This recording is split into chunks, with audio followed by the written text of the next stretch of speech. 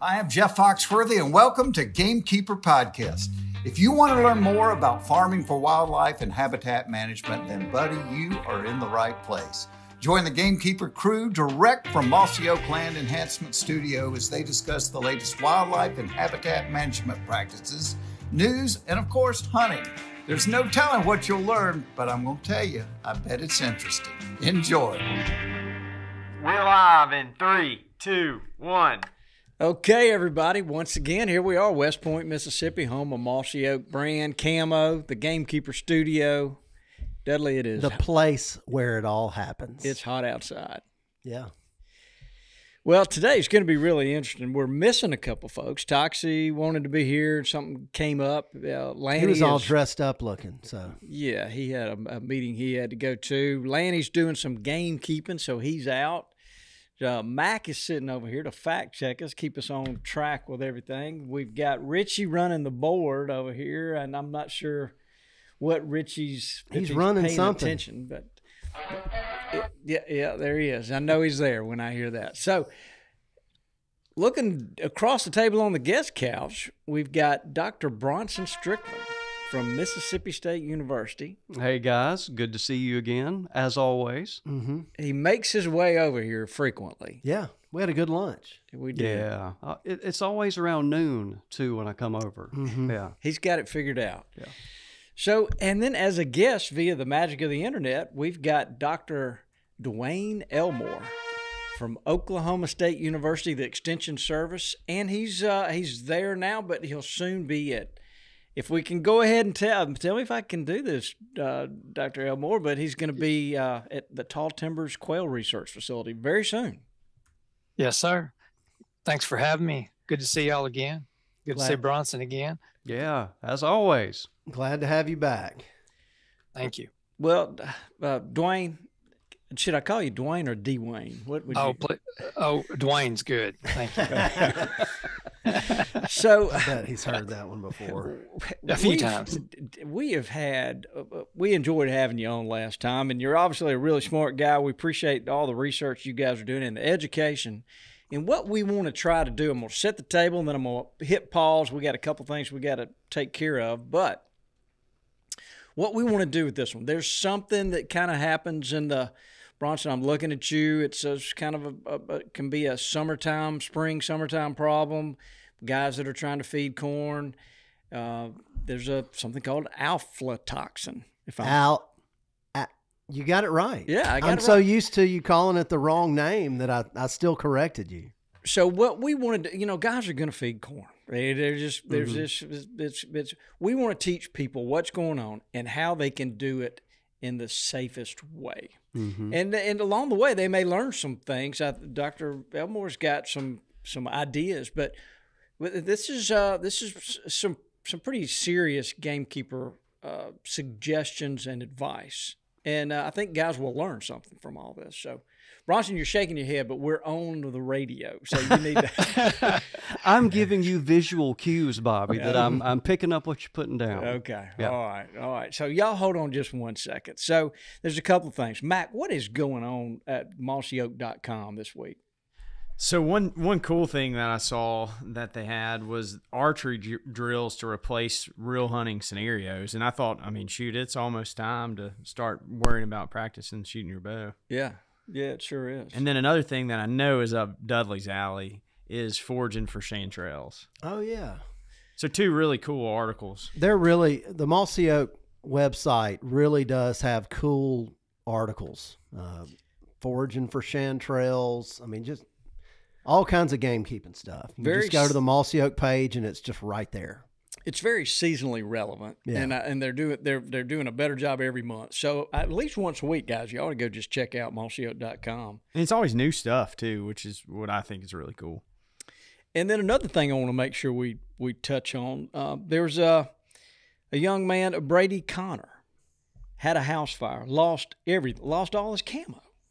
What can you tell me about that, Mac? Yeah, so Brady's from Wisconsin, and I've talked to Brady for a couple years about seed and his food plots and working with that, and he's also pro staff for Mossy Oak, and he sent us a really cool video about a tractor that he got he reapplied some old Bottomland and some Gamekeeper stickers, and it looked really cool. And I shared it to everybody. And I asked him to send me a video, and he was like, well, it might take me a few days. We actually had a fire last Monday.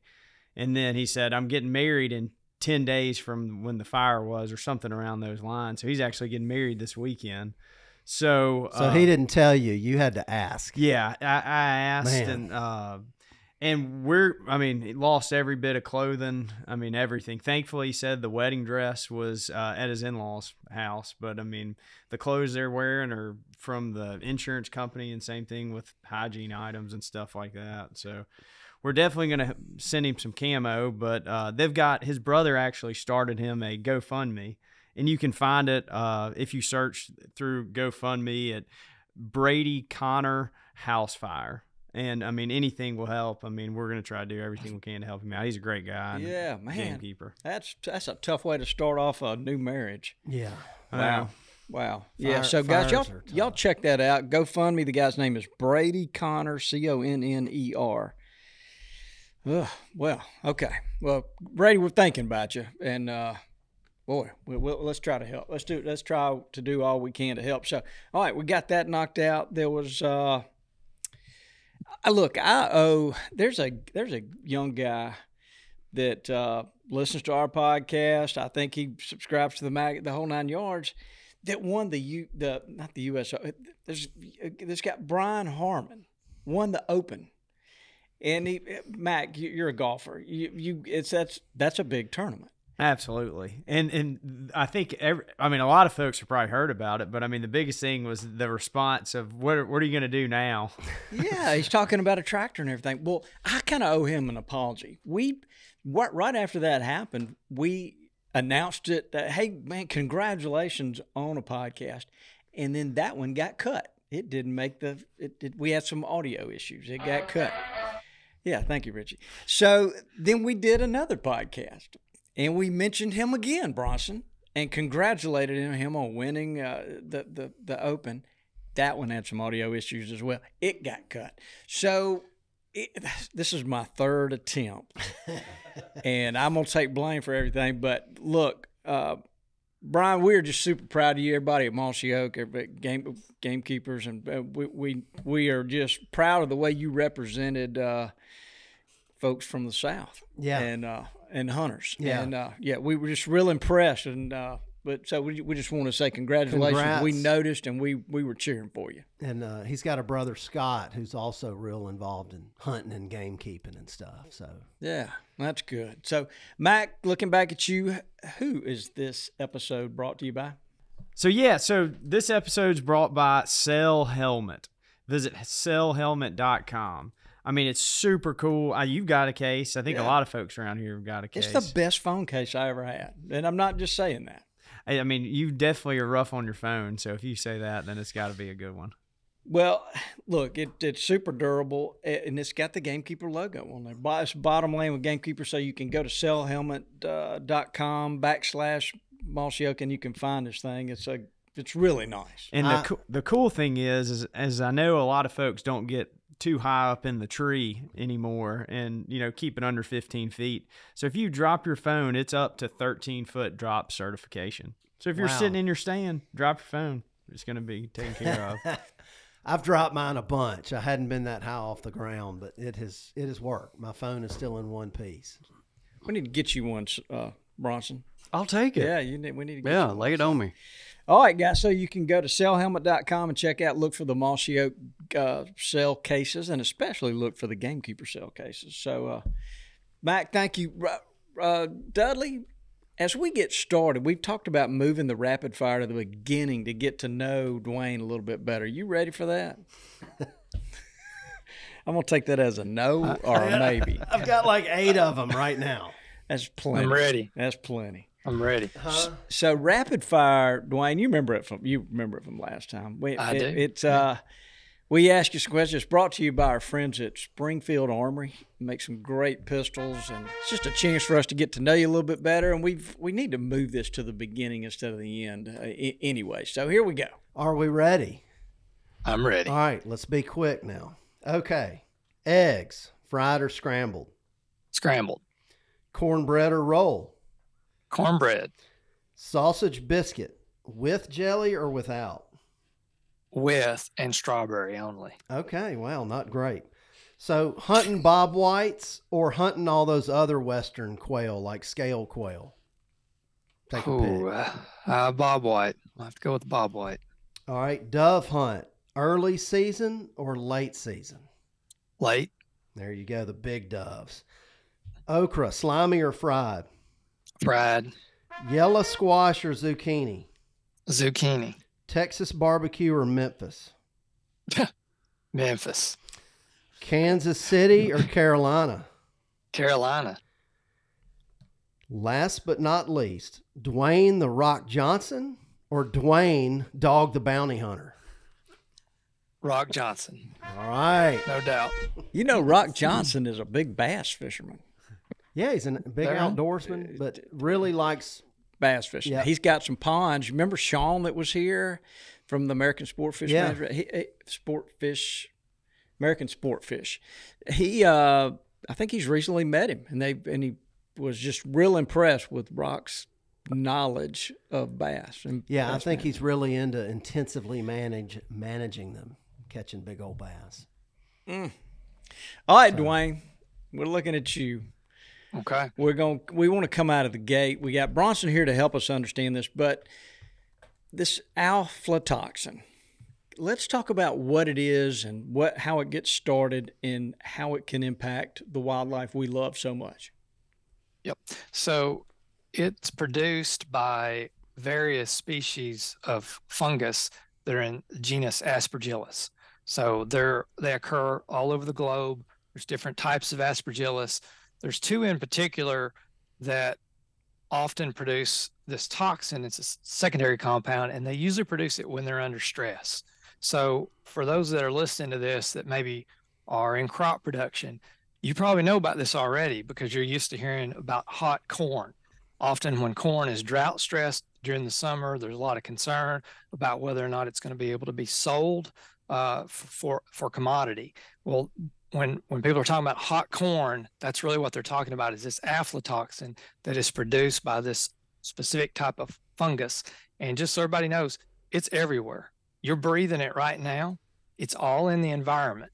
So we can't avoid the fungus, but we can minimize the aflatoxin that's produced by it. Wow. So it's like a cumulative effect. You're breathing it all the time or whatever, but once it gets to certain, of course, we're not eating aflatoxin corn. That's more in feed corn, right? That's right. So you're breathing the spores. The spores are floating around, and they're looking for a suitable place to grow, which they need carbohydrates, sugars. So that if they land on a grain stock like corn or sorghum or rice, then they can start to produce the fungus, and over time, those toxins can accumulate on that grain. And even when the fungus is dead, if it perishes, the toxins remain, and they're really stable for a long time, which has important implications for stored grain that you might be feeding to wildlife. So is there some weather patterns that are more concerning than others? Is it if there's a lot of moisture, does that contribute to having more of this aflatoxin? Yeah, so Bronson and Mississippi State, they've done some work on this relevant to that question, and we have as well. So I'll chime in first, and then I'm sure Bronson can add to this. But typically, this fungus grows well in warm, moist environments. So, if you're talking about temperatures in the 80s, it can get too hot, but typically, the 80s and 90s, the fungus grows very well, especially when there's high humidity. So it doesn't necessarily have to be wet from actual rain, but just humidity in the atmosphere. And those of us in the South know that that's most of the year, that, or at least big chunk of it is potentially of a susceptible time that aflatoxin can be produced because Aspergillus is flourishing during those environmental conditions. Bobby, I know the other day you brought some corn over that we had grown and set it on the table in there, and it still had the husks, and the corn had more or less dried down, but just the I guess the humidity in the air and the husk still being on it, when you would peel the husk back, several of them had become moldy. Yeah. Yeah, I saw that. I don't know if that was Aspergillus or not, but it was pretty alarming. So Bronson, as a guy here in Mississippi trying to advise people, do you see a lot of problems during like that November to January deer season? When are you most concerned about this? Yeah, we did an experiment a couple years ago now, and so we looked at aflatoxin production, first of all, in the corn that you buy, in the bag corn, in the feeders that you put it in, and then on corn piles on the ground. And the first thing we found out, and Dwayne, you may have seen this too, is that years ago, I think a study done in Georgia and Texas, before there was any regulation whatsoever of livestock or human and then wildlife corn, there was anything that would not pass the test that you could go to livestock with, you could just relegate it as wildlife. So it was untested, unregulated whatsoever. Now, back 20 plus years ago, they found just in the bag these really high levels, toxic levels from the beginning. But what we found, and I think we went over 4 different states, Mississippi and surrounding states, bought 20-something different brands, and we found out that the levels in the bag were either non-existent or really, really low. Oh, that's non-dangerous levels. So that has been a victory. But the qualifier there is that they were tested. So, you got to make sure there's some regulatory measures in there that it was tested. So then the next step is, okay, let's go put it in a feeder and what happens. And what we found during the fall was that we found it in a few feeders, but not in a majority of them, and the levels were really low. Then we're trying to simulate if you're putting it on the ground, either pouring it out of a bag or out of a spinner or something like that. And we measured it from day 1 to, and I think we did every other day out into 10 days. And to like what Dwayne was saying earlier, the temperature and moisture, that those two things interacting is really, really important. We found that in November, during the hunting season, we never got levels that were high enough to negatively impact birds or deer. And keep in mind, birds are far more susceptible to the toxicosis than mammals are, especially deer. But then we turned right around and said, okay, now what if people are doing this in the springtime? Would you really be doing that for deer nutrition? Probably not. You might be doing it to keep some birds on your property, for example. Birds being turkeys. Birds primarily being turkeys, yeah. Okay, go ahead. And we found, it was really alarming, is that in 100% of the corn piles, the simulated bait stations, that they all recorded a significant increase from 5 to 7 to 8 to 10 days increase in aflatoxins. And the amount that we got was like 3, 4, 5 times the amount that would kill or cause serious harm to a turkey. And so Dwayne double-checked me on this, but I think it's measured in parts per billion. That's correct, yeah. To harm a bird, and we're talking about death or liver damage or just really, really hurt the bird physiologically one way or the other, is about 200 parts per billion. For mammals, and like deer, it's 800 parts per billion. We were getting levels that were over 2,000 parts per billion, but only in the springtime. We never recorded that in the fall, but in the springtime, and that is when higher temperatures, higher moisture. So that's just what Dwayne was addressing earlier about the conditions. The aflatoxin is very, very common and prevalent, but it's all about the levels that are consumed is what's going to damage or harm the animal. So that's a really important point. It's the dosage is what you need to be concerned about, is how much the animal is actually ingesting. So you guys, and Dwayne, I know Bronson has explained this to me. I want to see kind of what your thoughts on this too as well. But y'all are talking about if a guy's going to feed, And there's a lot of people that enjoy. I'm one of them. I'll be honest with you. I love running a feeder, but I want to learn the best way to do it. I want to be safe about this. But you guys have told me that you don't want corn to lay on the ground more than a day.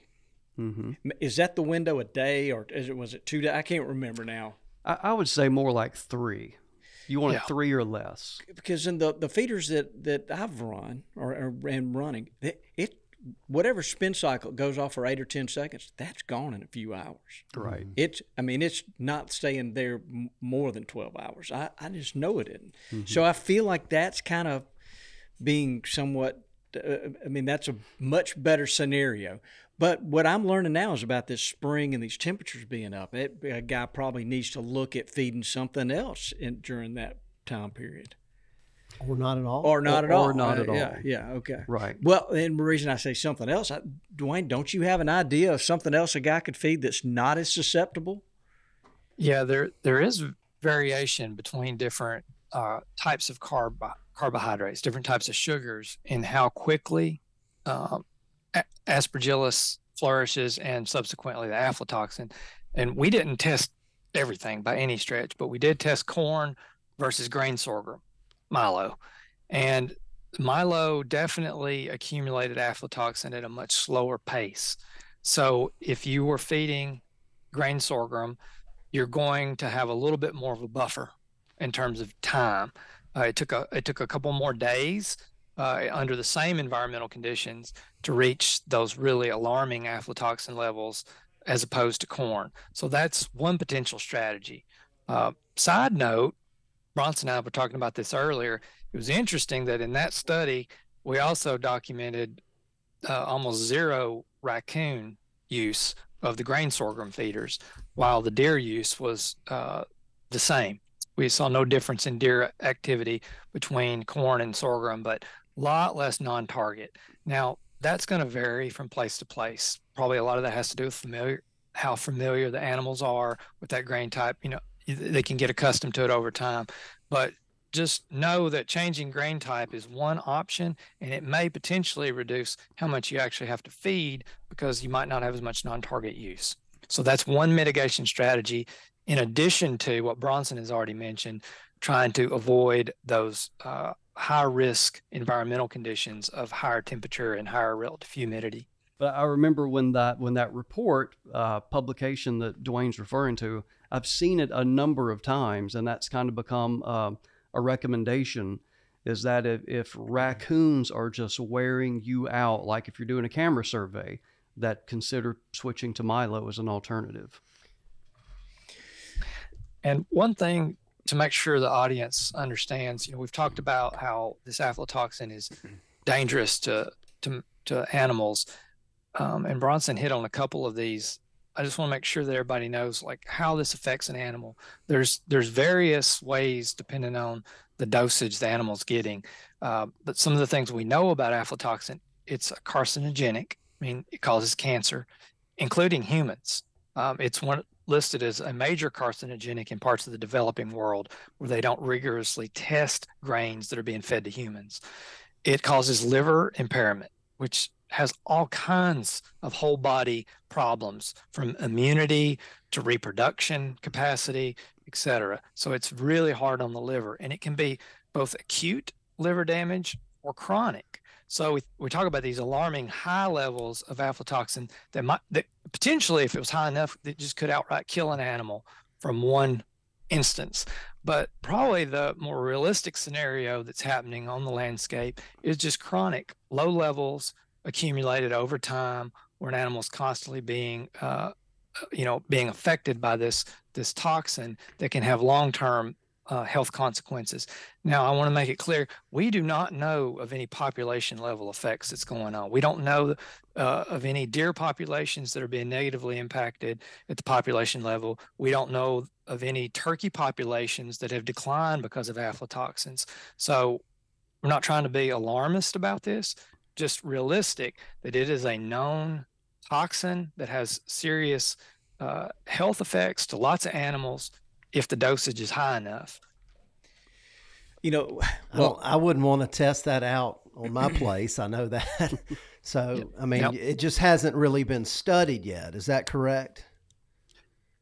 At the population level, that At is the correct. population level. And that would be a hard thing to test. That would be a very difficult study. But there's been a lot of lab work where animals have been subjected to it, and we know full well at certain dosages what happens to animals, and it's not good. In fact, how we found out about this thing was in the 60s. People may have heard about disease X in turkeys, where entire poultry barns were decimated by some unknown pathogen. Well, it turned out it was aflatoxin in the grain that was being fed to these domestic turkeys. So that's how this became known to the world, that, hey, this is a serious thing and we need to be careful about the grain we're feeding to birds in particular.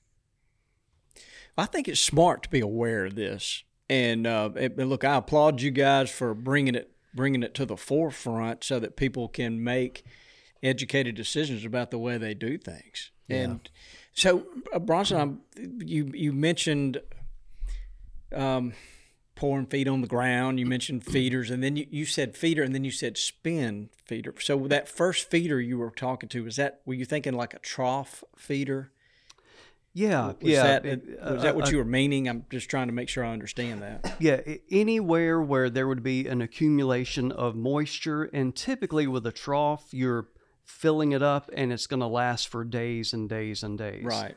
Versus something like a spinner, it's usually, like you alluded to at your place, it's going to be gone in a couple hours or at most a couple days. So is the corn inside that spinner, if it's kept dry, is it safe?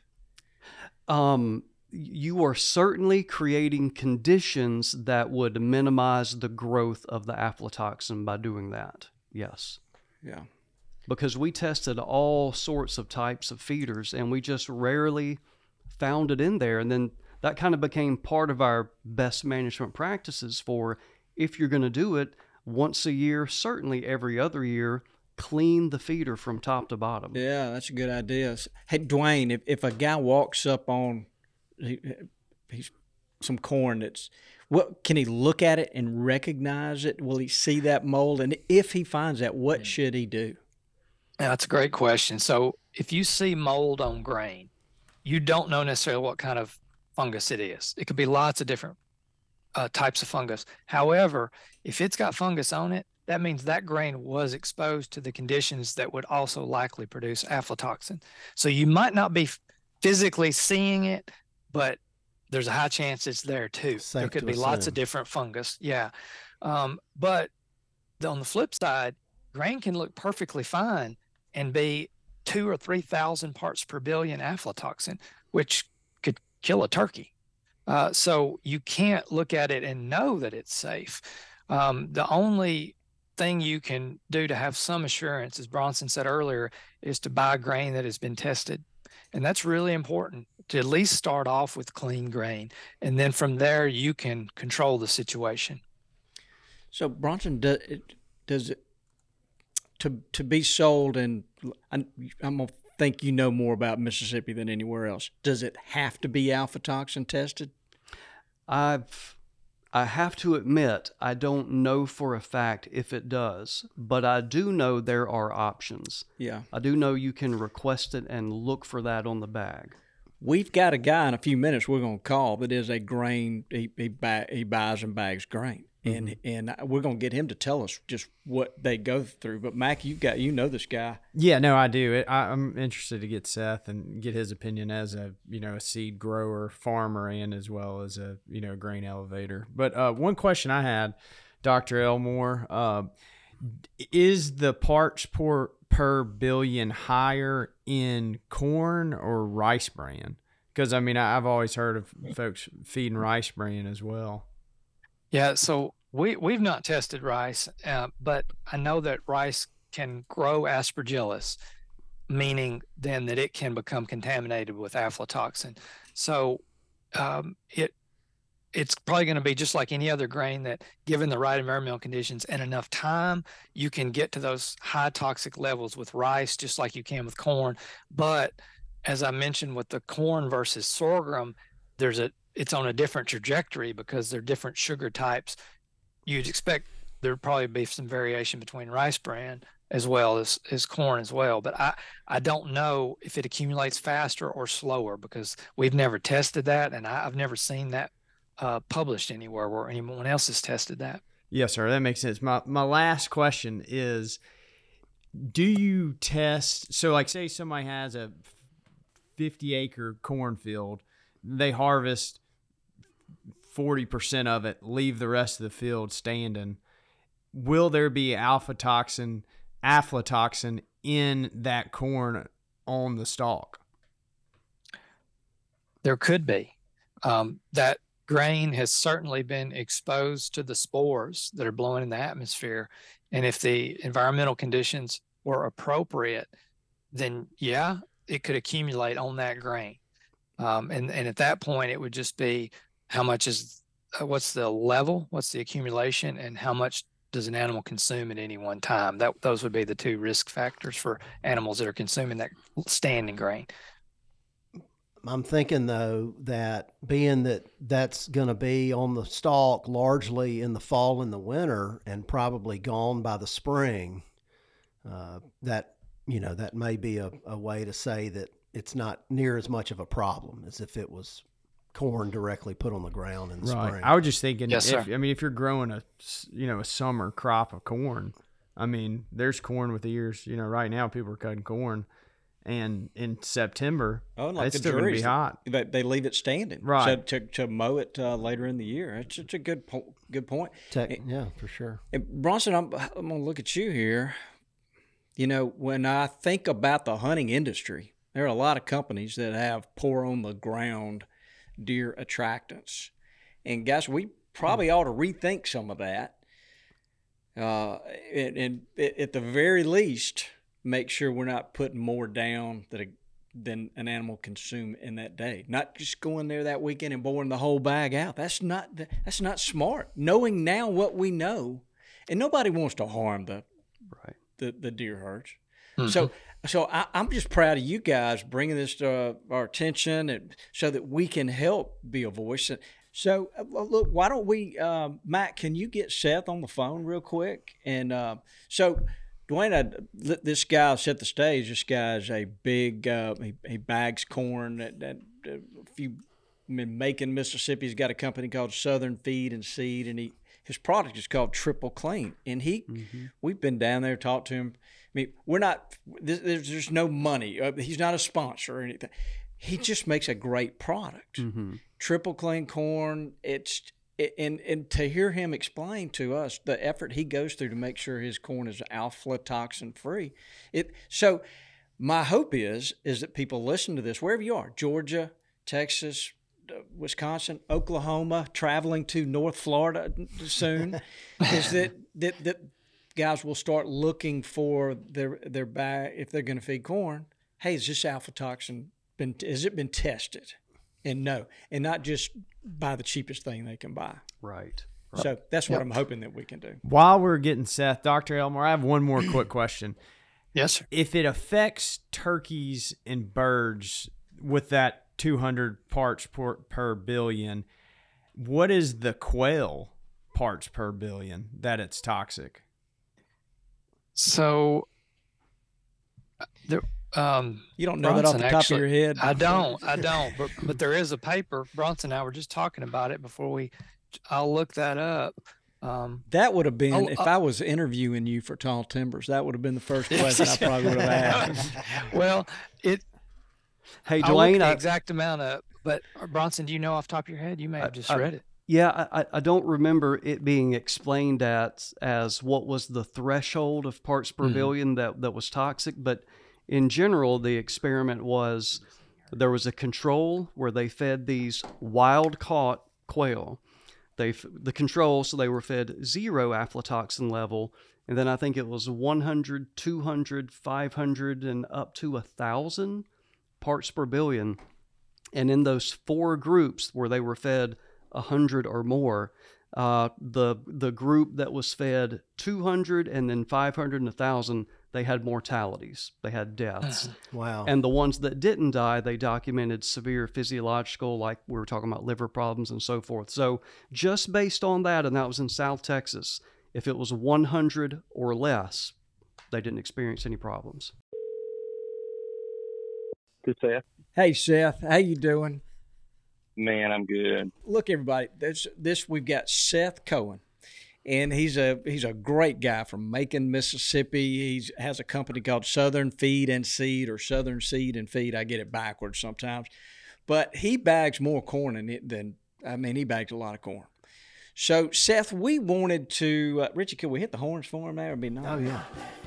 Yeah, okay, Richie. So, all right. So, Seth, we'd like to ask you. We've got two PhD, really smart guys on here, and we've been talking about aflatoxin. Could you talk about what you know about it and how you look for it and test for it, and just let us understand how stringent that is? Absolutely. I appreciate the opportunity to talk to y'all, and I hope I don't show my ignorance with you guys too much. But we have been doing this for a long time, 40 years actually, and so anything I can learn, I'd love to learn today, because sometimes we do need to learn some more about the industry. So feel free to give me any advice that you can. What Southern Seed and Feed does is, when we buy corn, I typically know almost every individual that I buy corn from. And that gives me kind of an edge over a lot of people, because I get a higher quality than just buying it from a commercial grain elevator. So when we buy corn, and then when we receive it, prior to the truck getting unloaded, we visually check it. We run an aflatoxin test, a fumonisin test, a moisture test, a test weight test, and then we go ahead and unload it. Then after that, once we bag the corn, we basically go through the same steps again and retain that sample that has a date code on it and a lot number. We check for aflatoxin, and our cutoff level is 20 parts per billion. So that's a little bit in a nutshell what we do. I'm happy to expand on that. It's been my understanding that aflatoxin was a mold, and that could start small and turn out bigger, whether it be in a bin or a feeder or in a bag or in the field. But I'd love to hear y'all's thoughts and what you have to tell me on the matter.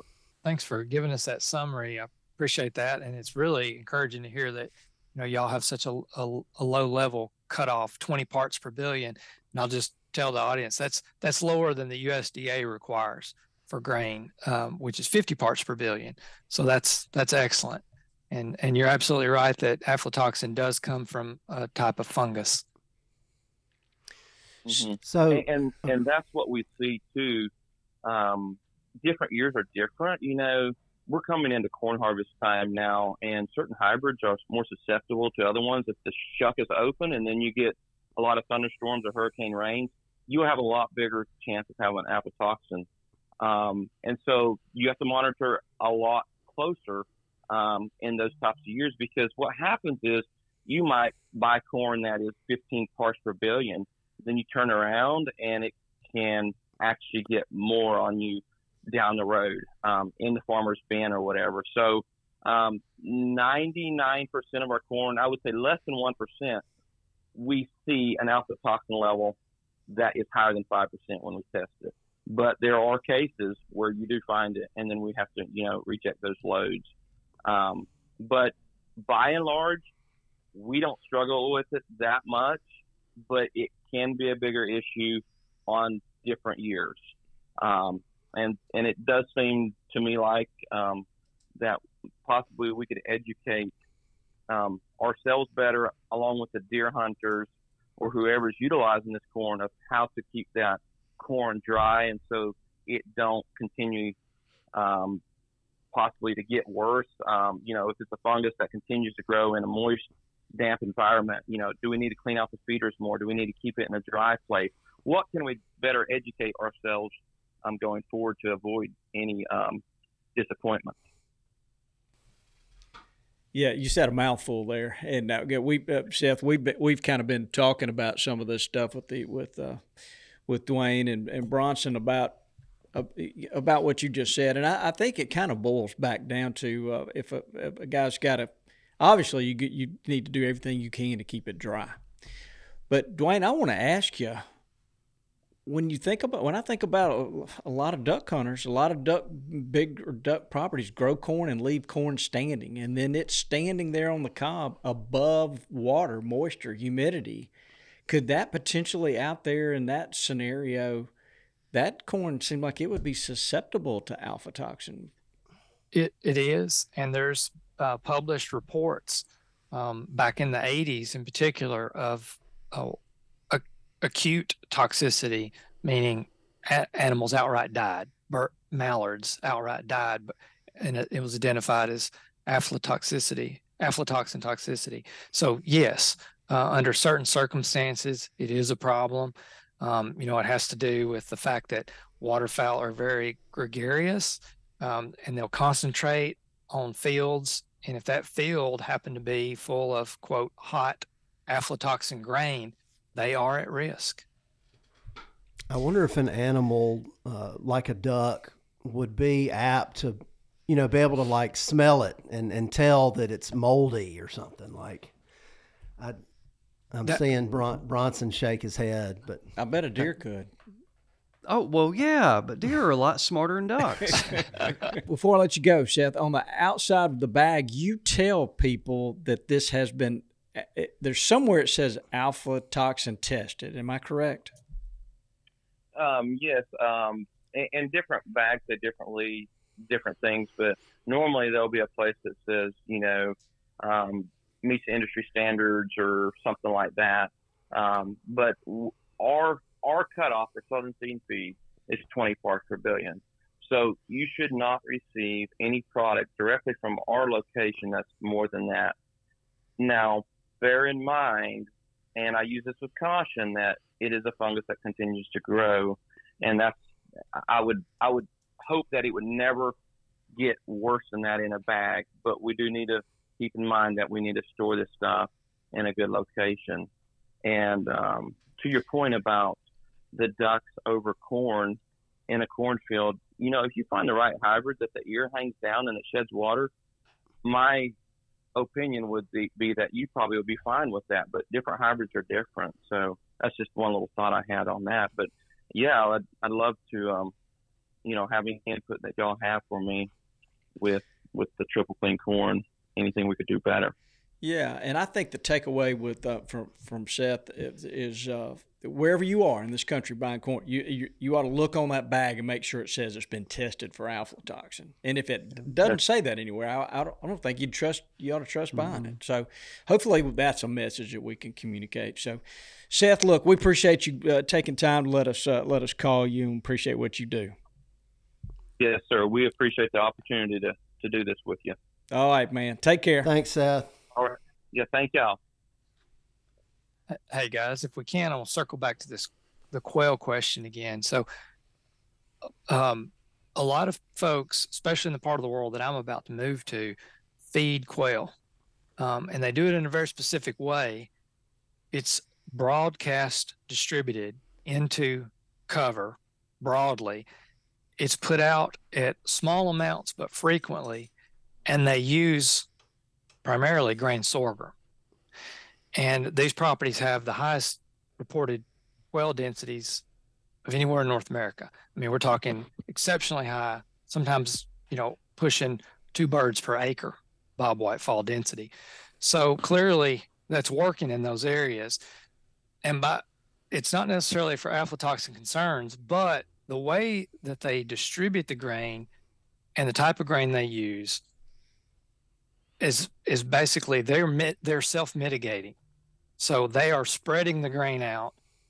It's usually consumed within 3 or 4 days. They're using a type of grain that doesn't accumulate the aflatoxin as quickly anyway, and they're storing it and keeping it dry. So that's a real world example of a wildlife management scenario where grain is being fed at broad scales with little to no documented negative impacts to wildlife. So it can be done. So, while this can sound really alarming, I just want to point that out that, with simple mitigation folks can lower the risk to very low and acceptable levels where their chances of harming wildlife is low.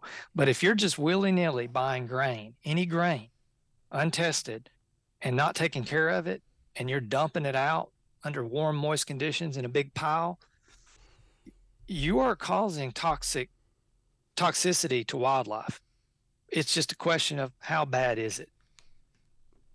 Yeah, that's a really good point. Dwayne, when I asked you a few minutes ago about if a guy, what should a guy do if he finds some, did we answer that question?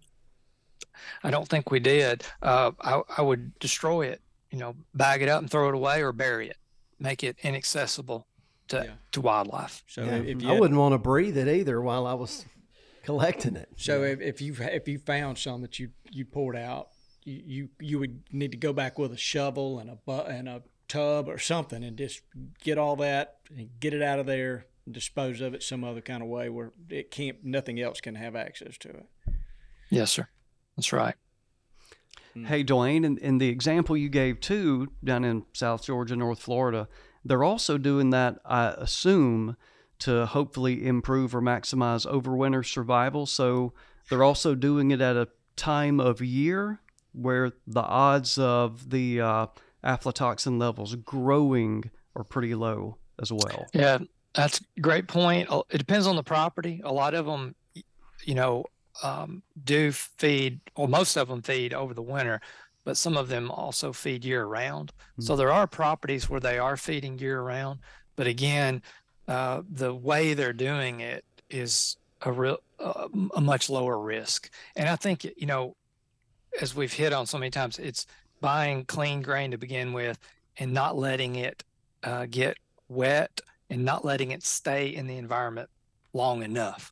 Because as you said, Bronson, and we saw in our study, even under those really risky environmental conditions like April, May, June, if you start out at 0 or near 0 and it's all cleaned up in 3 or 4 or 5 days, it didn't have time to reach those real toxic levels. So even if you're going to feed during the spring and summer, if you're not letting it sit there for very long, your risk is low. And if you have many deer at all, 3 or 4 or 5 days they're gonna clean something like that up. But gosh, we think about, Dwayne, we think about how many guys are out there with feeders, and I'm one of them, guys. I'm gonna tell you. But the thing the one thing that I keep thinking about is well, I got a little mulch feeder and I can set it to go off in the morning for a few seconds, at noon for just a few seconds, maybe middle of the afternoon. So instead of throwing out a whole bunch of corn at one time, I've kind of gotten it broken out over, and it gets consumed. And it gets consumed right then. I know it does. And so I feel like that if you're going to do it, that's the way to do it. Absolutely. The pouring it out on the ground though is we're not doing anybody any good, especially in the spring and summer. Yeah. Mm-hmm. Or trying to save a buck by buying the cheap moldy grain to begin with. Yeah. Yeah, I tell you what, I'd love to learn. I should have prepared a little bit better and found out if there are some regulations about can you sell corn that is over. Well, you hear about folks pulling up to somebody's farm and getting 55-gallon drums filled. I don't know how legit that is, but I would venture to guess that they aren't testing, and you don't really know how long it's been stored or how it's been stored. Right. Because there's a reason they couldn't sell it as a commodity. Mm-hmm. So, ask questions. How actually do they test for aflatoxins? Do either of y'all know? I was hoping to ask Chris, but y'all were all running your mouths. Chris, who is Chris? The guy we just had on. What's his name? Seth. I've been calling him Chris since lunch. Oh boy.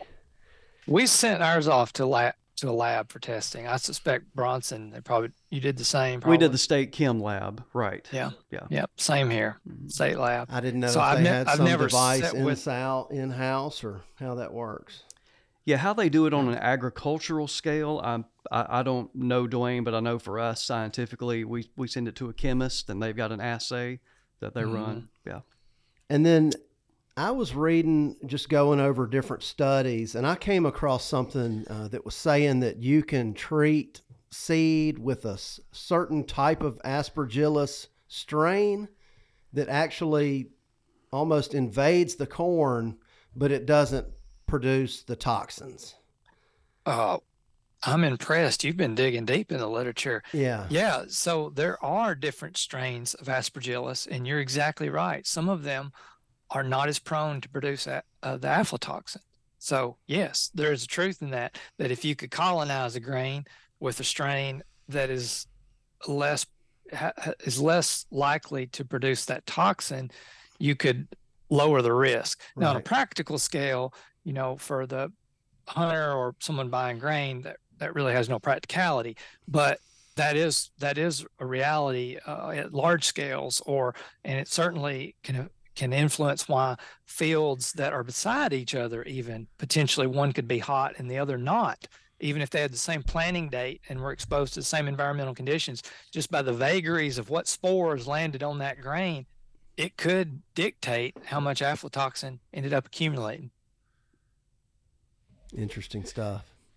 So would that be practical? Unless somebody came up with a really efficient way of applying it, maybe at the elevator when they were dropping it into the bags or something. I don't know. Obviously, Oklahoma's not as humid as some other parts of the country, I wouldn't think. It's not generally, but, we still have a lot of problems with aflatoxin in certain years. It's like Seth mentioned a while ago, it varies a lot from year to year, and there's some years where it is a huge issue and producers are kind of stuck with this grain and, don't know what to do with it. And so some years it's all over the press. And in those years, I get a lot of calls from hunters that are worried about it. And then it kind of dies down and people forget about it for a while. My understanding is, and I wish thought and asked before he left us, but at the grain mills, if they get a load in, they have a couple of options. If it tests above 50 parts per billion, they can just outright turn it away, or they can mix it with existing grain to basically lower the concentrations down. So if they've got most of their grain is below that threshold, and it could be mixed so that they meet the USDA criteria. At least in Oklahoma, that's my understanding of how that's often dealt with. But the problem is in years where, a lot of the loads are coming in at 100 or 200 or higher, and they just end up having to turn it away. And it's that grain that we really are concerned about. Well, where's it ending up?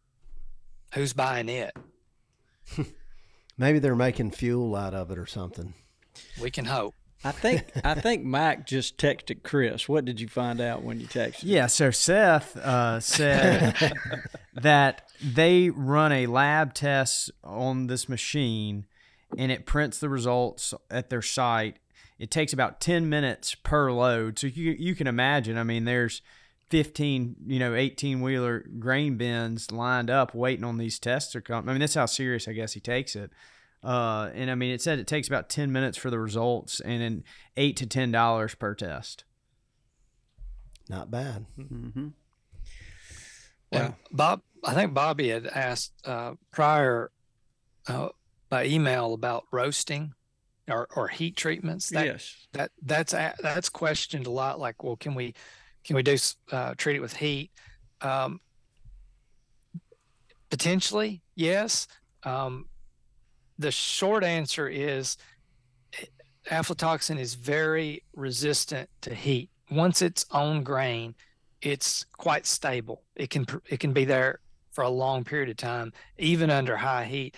But under certain temperatures, for certain durations, you can degrade aflatoxin and lower. So, for example, peanuts that are roasted, that is a good way to drop the aflatoxin concentrations, probably not to zero, but to acceptable levels. And that's a big concern in parts of the world where there is a lot of aflatoxin and they don't have the luxury of just dumping the feed. People are starving and they've got to use it. So, sometimes processing or heat treatments, roasting can make it a more safer product. So yeah, heat can partially degrade aflatoxin, but it's not a guarantee. Yeah, that's interesting. Mike, you got another one? Yeah. Are there any native plants that seed and create that aflatoxin? Yeah, I mean, the fungus is not that specific. It'll grow on essentially anything that's a sugar. So if you sampled some of the seeds at food stores in your house, or like thyme seed in your cabinet, you could probably detect aflatoxin at some level. So it's on lots of different, including native seeds. And again, it all comes back to the dosage. If an animal's consuming high quantities of the same food store and it happens to be contaminated, that's where the risk is going to be. Generally speaking, if an animal has access to a diversity of foods, some of which may be at higher or lower concentrations, that's basically risk management. I mean, the animal's not doing it for that reason, but having a diversity of foods out there, you're going to be less likely that they're going to overconsume a toxin that's accumulated at a higher rate on one of them. It almost seems like there's a correlation where, you see deer and things, they'll eat acorns and things like that, hard mast type things in the fall and winter. They naturally do that anyway, but in the spring and summer, they move over to more things like, green stuff like plants. And with turkeys, you see them eating more mast and seed heads and things in the fall and winter, and then they transition over to more insects and grasses and forbs and things like that. So it's almost like it's just part of the natural cycle, and the research has proven that when you put it out in the spring and summer, you're way more apt to have more concentrations of it than you are in the fall and winter. Just kind of an observation. Mm-hmm. Well, Bronson, you guys have a Mississippi State, here's our statement on how we think you should handle feeding corn. What can you kind of quote that for us? Yeah, hopefully we'll see how my memory is. But number one, was it tested? So you're starting with a bag or a source that it was tested and it was a very, very low level or not detected. Number two, once a year, clean your feeder.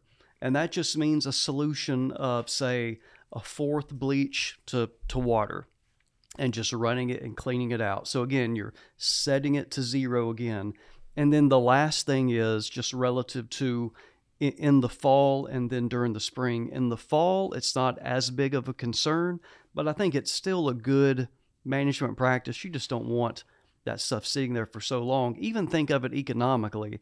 If corn is going to sit there on the ground as often as it rains in Mississippi, you're probably going to have some spoilage anyways, just wasting it. But if it's going to go out during warmer temperatures, you want it consumed and gone by 3 days. Yeah, 3 days. What about, Dwayne, what about Oklahoma State University up there? What are your thoughts?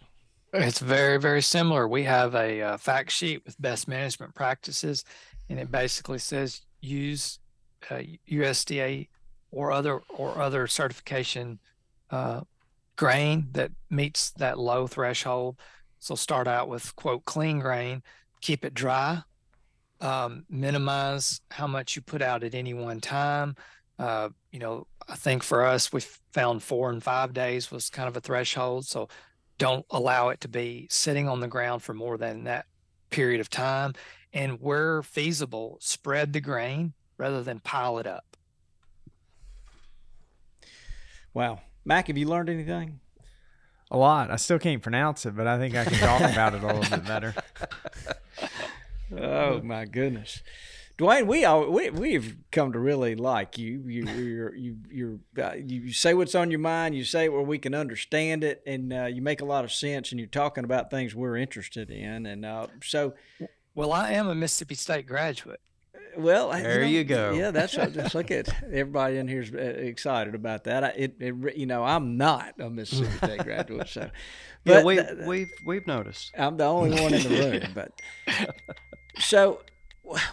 Look, we always like to ask a trivia question, and today is no different. Mac, have you got one prepared, and who are we playing for?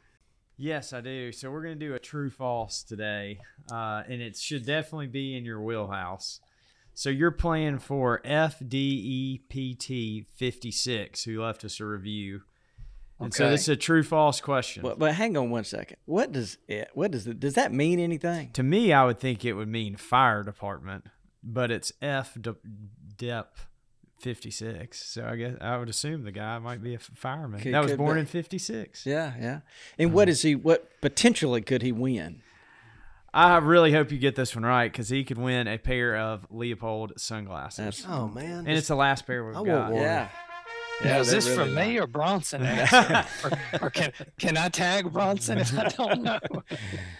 Yeah, I don't think you're gonna have any problem. I'm feeling the stress. Dwayne, I'll shoot you a text. Yeah, the last few have missed it, so pressure's on. Oh goodness. All right, true or false? Do wild coveys of quail sleep in a circle with their heads facing out? True. There we go. That was the very first trivia question we ever asked on episode 1. And 2 people listen to that one. Yeah, I almost got all brainy on you and said, well, it depends on the time of year. But the short answer is yes, they usually do that. Isn't that an amazing thing that they do? Roosting in that circle like that. Yeah. And there's heat conservation is one reason to do that. And the other is if you're attacked in the middle of the night, there's a benefit of being in a group and fleshing all at once. You're less likely as an individual to be captured. So there's a couple of survival reasons to do that. Wasn't that Mark McConnell that had some drone. Infrared drone? Yeah. Really interesting stuff. Have you seen that? Yeah. It really is. Now, we always say this, nature is just so amazing. But if you didn't know, those little birds are out there roosting in a tight circle, helping each other stay warm and watching out. It's really, I don't know. I love them. Nature's cool. Yeah, it is. Dr. Dwayne Elmore, you're with, right now as we speak, you're with Oklahoma State University Extension Service. But when people listen to this, you'll probably be in North Florida, South Georgia, working for Tall Timbers. Yes, sir. Yeah. We've been here in Oklahoma for 17 and a half years. It's been wonderful. Loved OSU every minute of it. But we are looking forward to moving back in the Southeast. Well, we're looking forward to having you. But be sure we'll stay in touch with you for sure. Make sure we get your email address when you get moved. Thank y'all for having me. No, thank you so much. We appreciate it. And I know that F Department 56 appreciates that quick win right there. Yeah. I'm glad I didn't fail him. Yeah, if he'll get in touch with us, we'll get those glasses sent. Bronson, we always enjoy having you over here. Yes, sir. Always enjoy it myself. You're like a tax deduction. We're feeding you so much now. We probably owe him more than a lunch. Yeah. So have y'all done a MSU Deer Lab podcast lately? We did one. Gosh, I think it was about 2 weeks ago, but we really delved into the topic of buck breeding value and making that relative to selective harvest and culling. So just another one of those metrics that people make assumptions. In other words, what that means is if you got a big old trophy buck, what do his offspring look like in terms of their antler size? Oh, wow. And so that's kind of what the buck breeding value is all about. So we talked with Dr. Randy DeYoung. He's down at Texas A&M University, Kingsville, and he's an expert in that. He's also an alumnus of the MSU Deer Lab, and I think he has been a part of one of the best studies ever done on that topic. And so we dug pretty deep on that. So, yeah, that was the most recent one. Well, you guys always have something interesting going on. For sure. Thank you. Thank you. Yep. Wow. I'm looking, Mac, you look like you're fresh out of questions, which is, I don't know that I've ever seen you like that. I've still got some questions. What should we be doing right now, Bronson? Getting ready for food plot season and hunting season coming up. What should a gamekeeper be doing on his farm? I would be, number one, where the food plot's going. Number two, I would be getting fields prepped in terms of getting soil tests. If you haven't had the soil tests in a while, I would be going ahead and locating seed and making sure that where you're getting seed has what you want. And then it's really just fertilization, for example, making sure you have all that. And then just wait until the timing is right in terms of soil, moisture, temperature, etc., and get ready to plant. We know a guy that Yeah. you can get seed from. Yeah. Look at Mac. PlantBiologic.com will help you out on some of those issues that he mentioned there for sure. So, Bronson, at this time of year, it's like the 8th of August. Is there a time in there when you say, okay, you're going to have to...